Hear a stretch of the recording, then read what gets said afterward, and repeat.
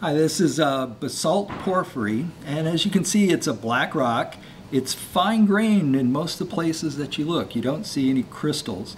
So if you just saw the black fine-grained rock, you'd call it a basalt. But as you look around, you can see green crystals in it. The green crystals are olivines.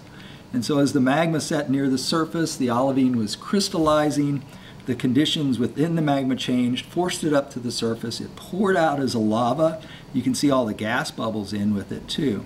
So the olivines were forming before it poured out on the surface. They were getting big enough for you to see, but it didn't stay inside to crystallize and make a gabbro. Poured out on the surface to make this porphyritic texture. So you could think of sort of a two-stage history. Olivine crystallization, then lava extruding onto the surface. Porphyry basalt.